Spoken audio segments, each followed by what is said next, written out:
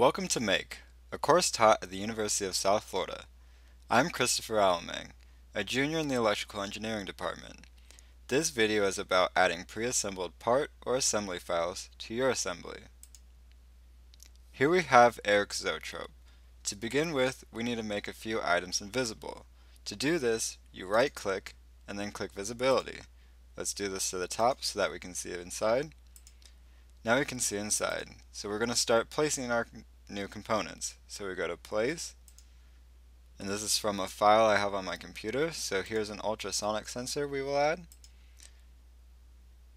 We're going to rotate it around the x-axis and place it.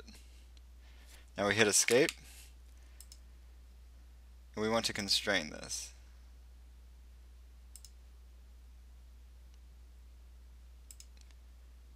We're going to constrain it to within the breadboard. Click OK. But if you notice, we do not have holes for it, so we need to add the holes. To do this, go to 3D Model, Start 2D Sketch, select your surface, project geometry. We're going to project the circles. So here's one, here's the other one, and if you look at the front, they're there. So we're finishing our sketch. We're going to go to Extrude. We're going to go to 2. So first we select what we want to extrude, and then we're going to select what we want to extrude to. We want to go all the way to the back, so we select that surface and then hit OK. Now if you look at the front, we have the holes for our ultrasonic sensor. Now let's place an Arduino. So we go to Place,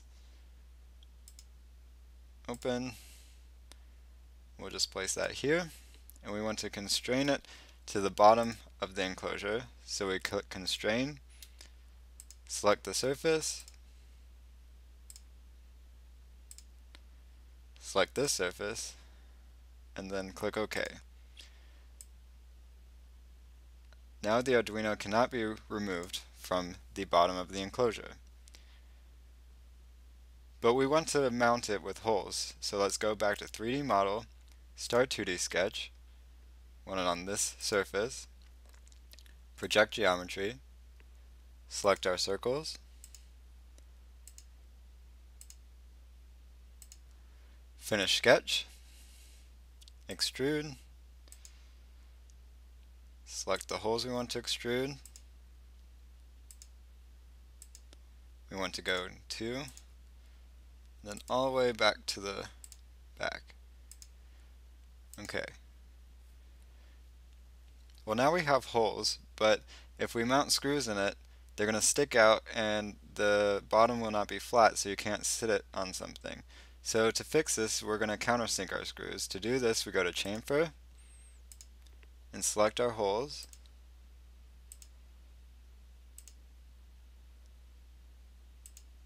Then click OK. And now you can see our holes are countersunk, so we can put countersunk screws in them and the bottom will be flush. So to do this, we'll go to Place, from Content Center, and we have fasteners, bolts, countersunk, and we'll just select the first ones here. And these are M3 screws, so we'll select those and go to 8mm, click OK, and we want 4 of them. Then click Escape. Now to constrain these, it's a little different.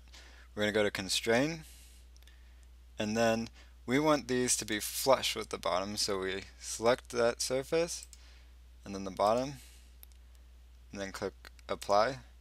And now that bolt's flush, so let's do it for the other 3.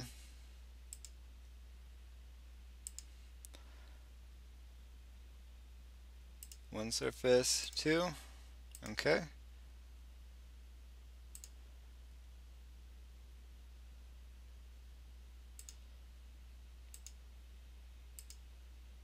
Apply, apply. Now we want to put them in the holes. So we're going to use mate for that. Select the threads. And then we need to make sure when we're doing this that you see the line going through the center axis. So that's okay. Click apply. Now that screw's placed. That screw's placed.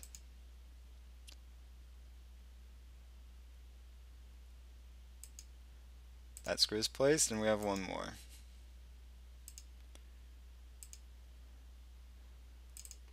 Now you can see that the bottom is perfectly flush, so you will have no problem setting this on a table. And we also have our ultrasonic sensor. Now to get our platter and top back, we're going to go to this and click right click and then click visibility, and then right click and visibility. Now we have the zoetrope with an ultrasonic sensor and an Arduino inside. Thanks for watching.